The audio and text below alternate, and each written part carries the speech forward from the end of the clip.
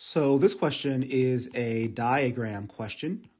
Diagram questions come in two flavors. One, where the diagram itself is in the question, and two, where the diagrams, graphs, tables, charts, things of that nature, really anything that's visual, I'm going to call a diagram question.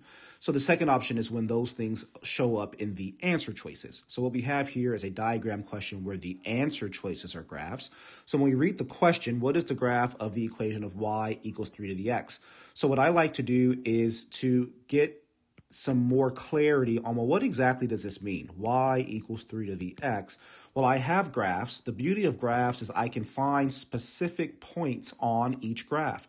So the easiest thing for me to find here, or one of the easier things to find here, is what happens when x equals 0, right? Because in graph A, when x is 0, we have a point here at 1 on the y-axis. But for choice B, when x is 0, the graph is at -1. For choice C, when x is 0, the graph is at -1. And for choice D, when the x is 0, the graph or the y value is at -3. So what happens when x is 0?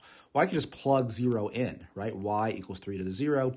Recall that anything to the 0 power is equal to 1. So that means when x equals 0, y should equal 1.